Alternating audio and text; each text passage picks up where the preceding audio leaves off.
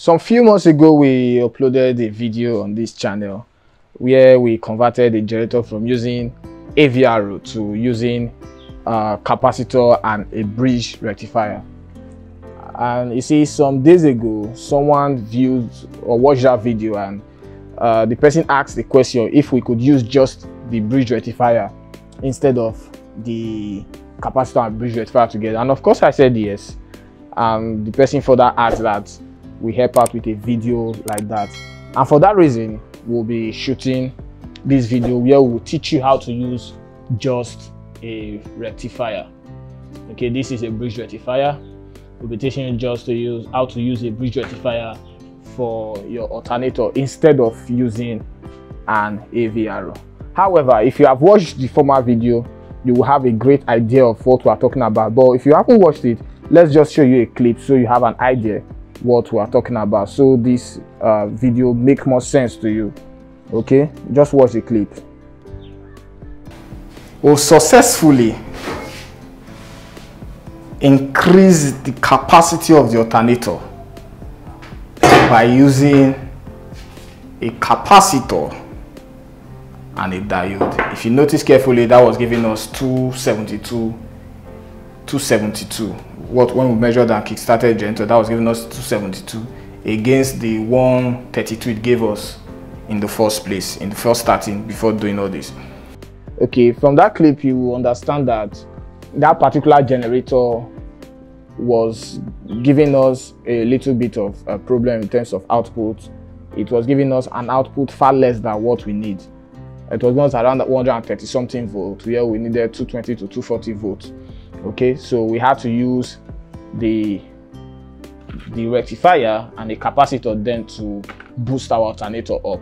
All right, but for this particular one now, we are not going to do that. First of all, I'll put this generator on so you see what we're talking about. This generator actually is working well.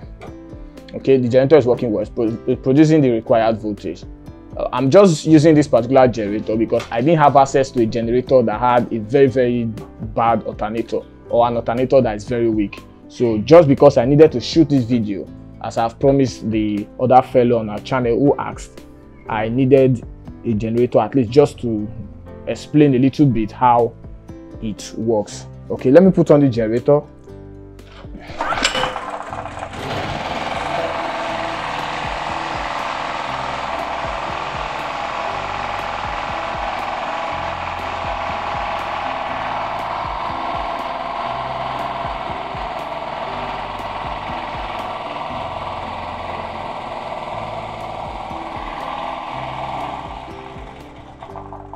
You see, this generator gives us a reasonable output, at least from what our bulb gave us. It's actually a reasonable output. Let's again try with our multimeter. All right, first of all, we set the multimeter to AC. Okay, and I'm going to put it at 1000 just in case there's an overshoot from the generator. 1000 volts, just in case there's an overshoot from the generator, it doesn't damage the multimeter. All right.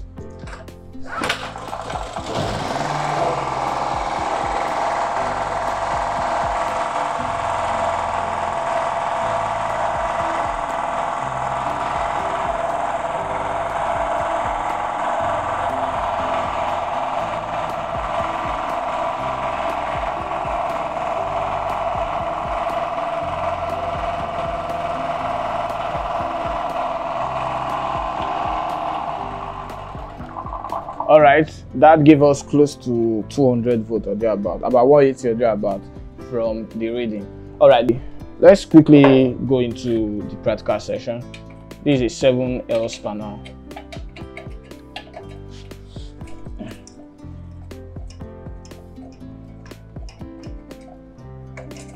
Use the alternator so we have access to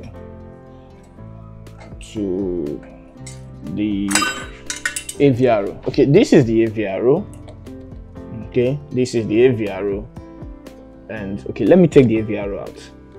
I'll take the AVR out so we get a full understanding of what I'm talking about.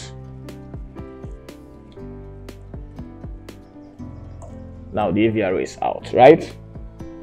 What this means now is we have to build a circuit that will be able to function as the AVR using the bridge rectifier, and that's what we'll be doing right away. Before I continue, let me explain what the function of a bridge rectifier is. A bridge rectifier basically is to convert alternating current to DC current, or alternating voltage, as the case may be, to DC voltage. And in this particular generator, there is already a rectifier. Okay, in this particular generator, there is already a rectifier. This is a rectifier. This is what is found here. Okay, this function is basically to convert AC voltage to the dashboard here, so that you can at least charge your car battery, any other battery that uses 12 volt. Okay, you can see it here, DC 12 volt, 8.3 ampere. Okay, so what that function, the function of that is to convert the AC from your AC voltage from your alternator down to AC voltage, DC voltage needed by external batteries, such as your batteries of car, your battery of tricycle, as the case may be. Okay, that is understood, right? Now let's continue. For some persons having issues with their generator, that has to, perhaps they have generators and the generator does not produce the required voltage. Probably they've changed AVR several times, and each time they change the AVR, the generator still do not give them more than 150 volt or thereabout. They resort to using this rectifier here. Okay, they resort to using this rectifier here, thereby boycotting the function of the original rectifier for this generator. But for this particular experiment, this particular class, we are not going to do that. Instead, we got an external rectifier. We got this from a shop for about $1, less than $1 in Nigerian currency. This is about 215 naira. So this is probably half $1. That's 50 cents, right? Okay, the rectifier we got is a KBP C3510 rectifier, just in case you want to get it from the shop as well. Okay, but if you go to our local shops here and you tell them you need a bridge rectifier, it's going to be difficult for them to attend to you or to know what they will give you. But if you simply tell them I need a rectifier, I need a diode with 4 legs, then they will bring something like this out. All right, enough of the talk, let's get down to business. Now we are building this rectifier in the mode of an AVR. Let me get the AVR close by. We are building the rectifier in the mode of an AVR. Okay, this is the positive end of the rectifier. You can see a plus sign here, it shows positive. Then what do we do when we find the positive side? You simply do this. You insert a clip, you clip it down. Okay, let me take this off for better explanation. You clip it down. Okay, then we need another part. Obviously we need to get a, if here's the positive side, the directly opposite here is the negative. It's not written on it, but that's how it works. Here's the positive and here's the negative, and then you clip this in again.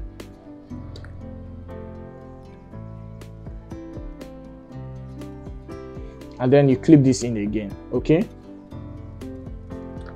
let me take this out.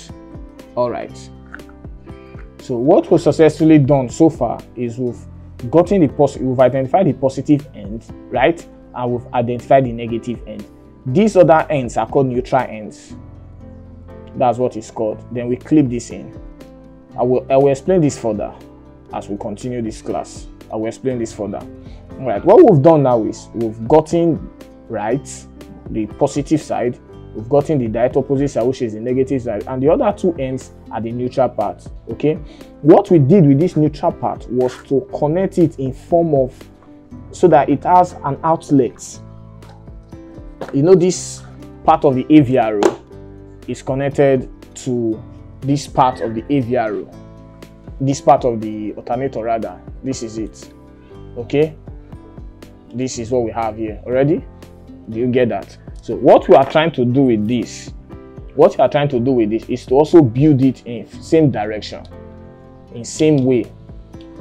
So we've done something like this, right? Do you get this? Okay, I'm still explaining so it will be easy for us to understand. So we successfully gotten this part. How did we get this part? We did get this part from a bad AVR. So we had to cut it out because we needed this particular plug to fit into the other part in the alternator. Now we successfully gotten this. All right, having gotten that, are we done building the AVR now? No, because we've gotten this part, which is this to this. We've gotten this part, which is this and this, but we have not gotten these two ends. Okay, we need these two ends to plug to our brush. We can't plug these two ends like this to our brush, and because of that, we look for another wire, then fit it in here. Okay, make sure while doing this it's always tight, and then do likewise for the other end. Okay, done likewise for the other end. So what we successfully done now is to build this bridge rectifier in this format. Are we good? Do we understand? I guess yes. So we've successfully done this. We've gotten this, we've gotten this, we've gotten this, we've gotten this. Right, what we do next now is to fit it into the generator and see if it's going to power, if the generator is going to have power. Let's go. This we fit in here. Okay, and then this is the positive side. This is the positive side. It goes to the positive side of the brush. Remember, the positive side of the brush is always at the left, and the negative side is always at the right. This is the left of the generator, and this is the right. This is the left of the brush rather, and this is the right of the brush. And then we feed this in. We make sure, before I tape them, I'll tape them after the class, but before I tape them, we make sure they are distant from each other so they don't touch each other. Okay, now what do we do next? We start the generator, and then we check if it's going to give us the right voltage.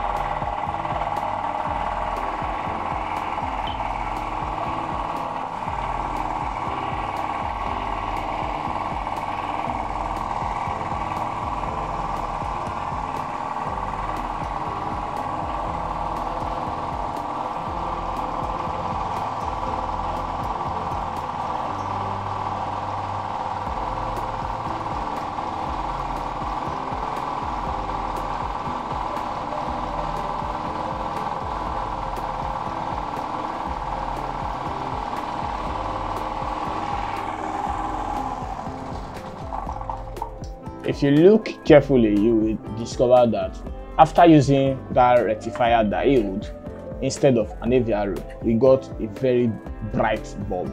The bulb became brighter. And when we use the rectifier diode instead of AVR, and of course we did now test it with our multimeter, we got a voltage of about 200 volts on the dot, as against the 180 volts we got earlier with our AVR, everything being constant. Okay, so that is it from us from this class. I know you've learned a lot. And I know how simple the practical session is. You would be able to do this yourself at home. If you want to get more videos like this, please do well to subscribe, turn on the notification bell, share this video with friends and family, so that we will be motivated as well to post more videos. And if you want to support us further, when I mean further, probably monetarily or what have you, you could just do that by visiting the description below. We'll drop a link there where you can simply buy us a coffee.